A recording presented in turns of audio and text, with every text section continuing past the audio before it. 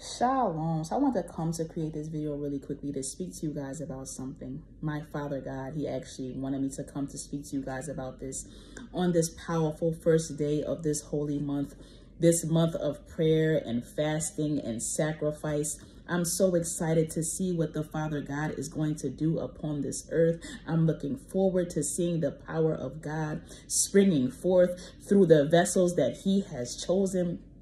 I'm just feeling so blessed.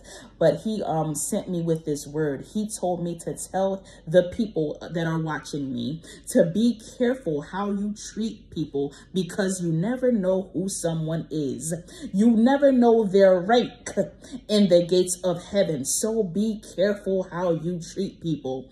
Be careful how you speak to people. Be careful how you interact with people, because you never ever know who you are dealing with. Paul warned you about this in Hebrews 13:2. He said, "Be not forgetful to entertain strangers, for thereby some have entertained angels unawares," which means be careful how you treat people, because you could be entertaining an angel in the flesh without even realizing it. Angels are also in human form, and you don't realize it. When you think about angels, you think about white people with wings flying around heaven, playing harps and singing. You don't realize or pay attention to the fact that Paul warned you that angels are also in the flesh. Pay attention to the Bible. In Psalms 104:4, it speaks about angels being turned into spirits, and they are turned into spirits so they can come to possess bodies. They come to the earth to possess bodies, to do the work of God, to speak through you, to act through you, to exist through you, to reign through you. And you don't even realize these things. You're not realizing that angels are all around you, good and evil. Satan's angels are all around you, and the angels of God are all around you. And you don't know who is who and what is what. I, fortunately, have been blessed with the ability to know who is who and what is what. When I'm in person with people, when they are next to me, if they are an evil spirit, I feel it. My chest literally starts to hurt. I get pains in my chest when I feel evil spirits. When it's a good spirit, one of my angels, I also feel that as well. I feel a sense of peace, and it makes me smile. I know who is who and what is what, because I am who I am in the spirit, so I can recognize them. But most times people can't even recognize. You don't know who is who and what is what. You could be sleeping right next to Satan's right-hand man and don't even realize it. When I was sleeping next to Lucifer himself, I knew it was Lucifer, because my God let me know that it was Lucifer. And this is why I had to break up with this man. My last boyfriend, the one I was just with in 2020, I had to leave him. And I wrote about it in my book, because he was Lucifer in the flesh. Lucifer isn't in him anymore, though. Lucifer came to possess his body because he was trying to get to me. That's how it happened. Later on, I realized everything that was going on. I didn't know then, but now I'm starting to know what's going on. So like I said, you just have to be careful, because you never know who you are dealing with. And I'm saying all this because I deal with people in the public. Like I told you guys, I ride public transportation, so I'm interacting with the public, and I'm realizing that the bus drivers who are driving these buses, who are driving me around, most of them are very, very arrogant and cocky. And it really is disgusting. I had to speak on this. It's disgusting how they look down on the passengers. They're looking down on the people that they're driving around, because they feel like they're so poor. We're so poor because we don't have cars and we have to catch the bus, so we're beneath them. Not even realizing that they are serving us. They wouldn't even have a job if it wasn't for us. If everyone had a car, who would they drive around? They wouldn't even be able to work.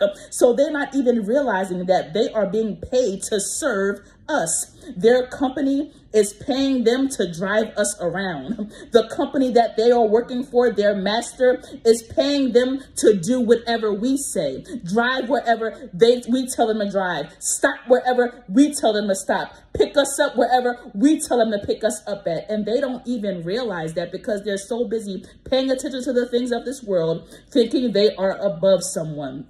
You literally have to go and punch a clock. You got to go and punch a clock and then work for somebody when half the time you don't even feel like being there, because that's how you're going to make your money, by serving. If you work in the public, you are a public servant. You are serving the public. So please stop acting like you're better than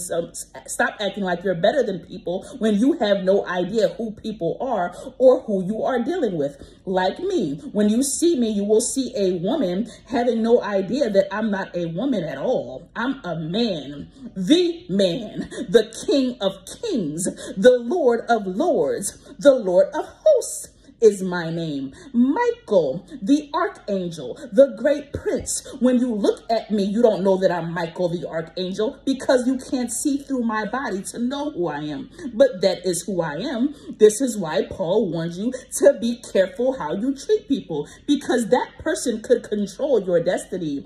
I am the one who can say whether you can go to heaven or hell. I have that power. Jesus warned you about it in Luke 12.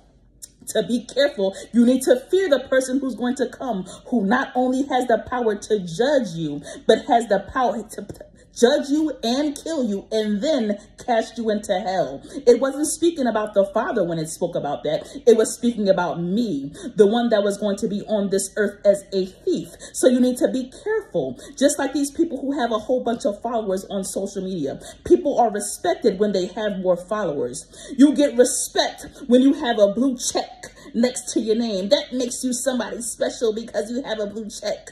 Not even knowing that someone here, me, the Lord, is here on this platform with 100 followers, who's more important than all of them. Those people with the blue checks won't even speak back to you. They think they're so much better than you that you will comment saying all kinds of nice things to them, giving them all kinds of compliments, and they'll ignore you. They'll be looking right at your comment and look right over it like they're too good to respond to you.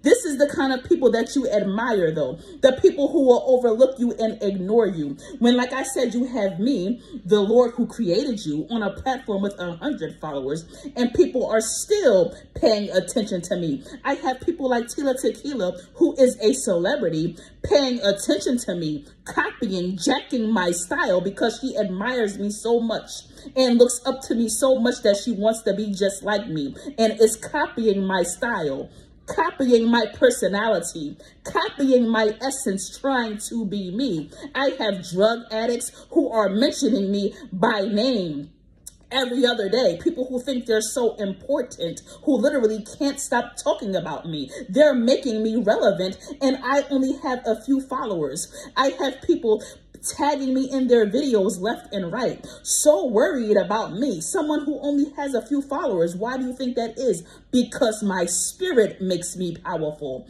My spirit gives me relevance. My spirit speaks for me. It says power. It says authority inside of me. The spirit that comes out says that I am somebody special, not because of numbers that the world could give me, not because of a blue check that the world could give me, but because of the powerful spirit of God that my Father has given me. So yeah, just focus on being careful how you're treating people. Jesus told you to love everybody because it's not your job to pick and choose who is who and what is what. You're supposed to love everyone, even your enemies. That's why he was loving his enemies in front of you, so that he can set an example for you, because he had to show you, don't treat the wrong person the wrong way, because it just might cost you a terrible price.